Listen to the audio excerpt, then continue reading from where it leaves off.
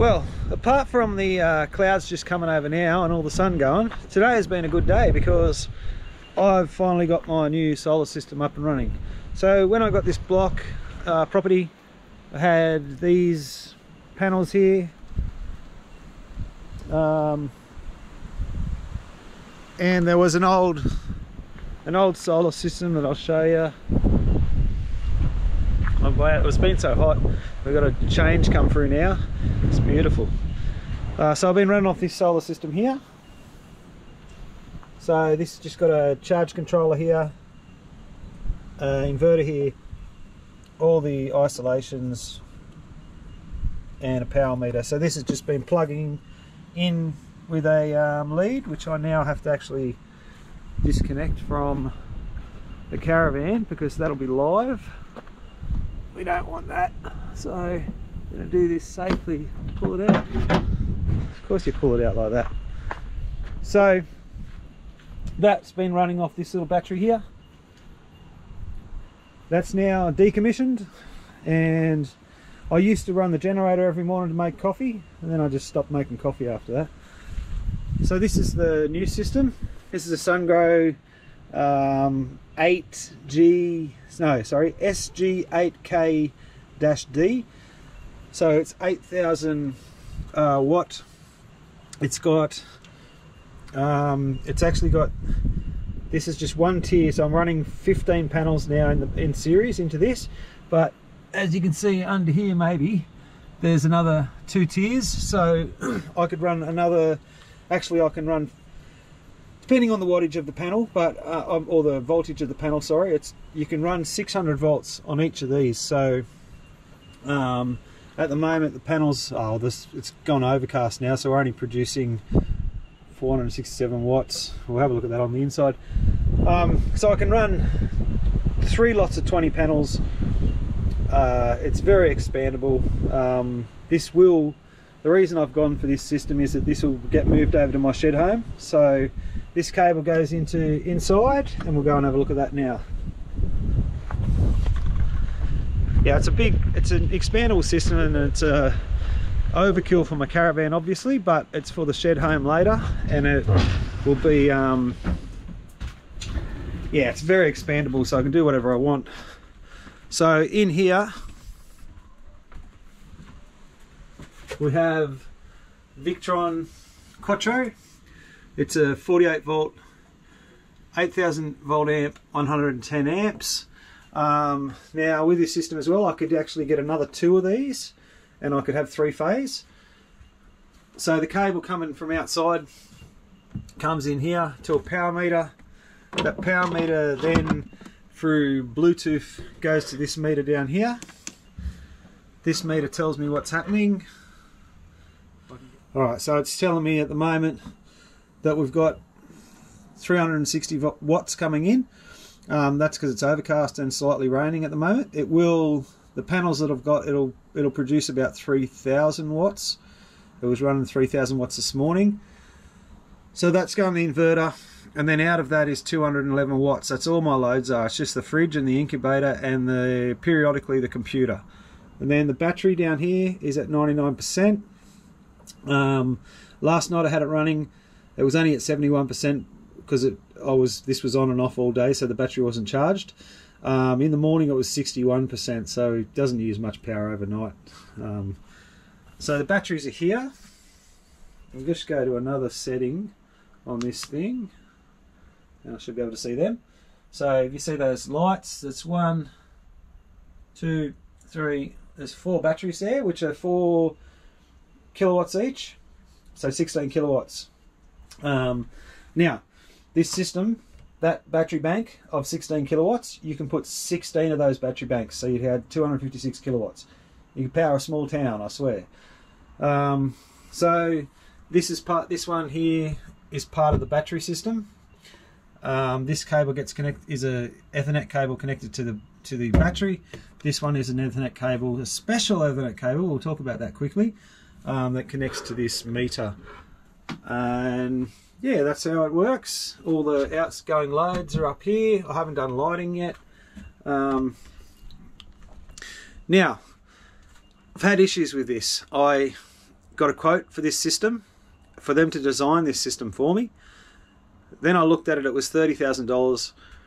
I looked at it and I went, okay, I'm just going to buy everything that I needed to do that system, right?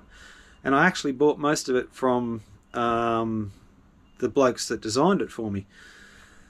And they were happy to sell me the stuff, but then when it come to it not working, I'd wired it up.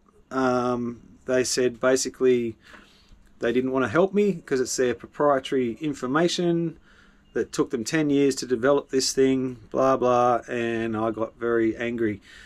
And I sent them a nasty letter and just said, look, mate, I'm retired. I don't want to sell your system. I'm not trying to get your information to sell a system. I'm living off grid.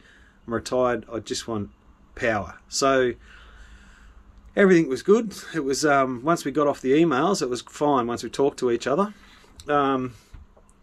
So then what happened was that basically what you do is you connect your computer up to this cable here, and that's run a program to put all the settings and things in it, all the parameters. Now I got a bloke to help me do that. They finally said, look, we'll give you this guy for 3 hours. What happened was I had my Mac and the program on my Mac. When we got to a certain point and he said press this tab, I said I haven't got that tab, and he said what program are you running? Looked at it, he said no, you got to get a PC and get the program on PC. It's got more things on it. I didn't have a PC, so I had to buy a PC, cheap PC. Then they were shut over Christmas and we waited till New Year and we did it again and it didn't work again. Then he said to me that basically that to check all these, redo all these data cables, because the only issue they ever have problems with is communication between the different things in the system. I re-terminated all those cables because I had Cat5 cable and terminals for it. Didn't work. Then I read Victron said they recommend using their cables, and I was like, Cat5 is Cat5, like RJ45, they're all the same. Well, they're not. This one is a special cable, so it means that the terminations are different than what they normally are. This one has to go in this end, and then the other end of it has to go into that end, okay? Once I did that, this screen started working properly. At first it just wasn't showing everything. Once I did that, it was showing everything, but I still didn't have any AC out. I had no loads, so the system was doing nothing. I was powering nothing up. Now, okay, so that lead was good. I just went on the computer, and from what I'd learnt, and then looking, I knew what the problem was. I just had to fix it. So I had to come up with a way to program in there for it to work, and I did that, and it's working. Awesome.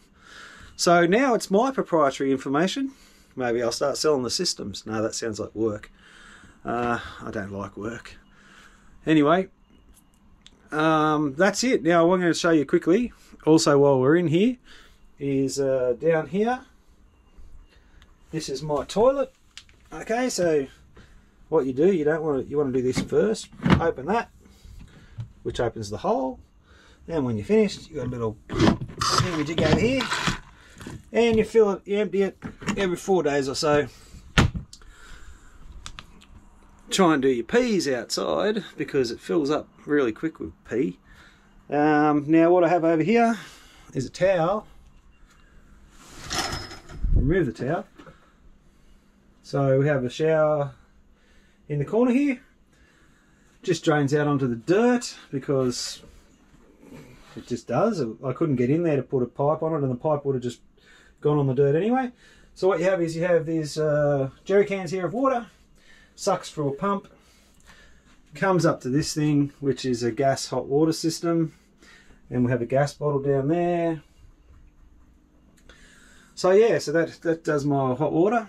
Now what you do learn is you really learn how much water you use when you have a shower, because that 20 litre drum, first one I had, I was dying for a shower. I hadn't had a shower for so long, it was not funny.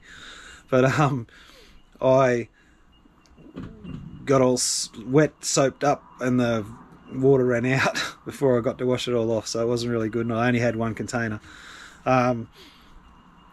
I used to have save water showers when I was at home, living in the city, I'd always turn the shower on, get all wet, turn the shower off, get me exfoliating gloves out and give myself a shower, and then turn the shower back on to to wash all the soap off, right?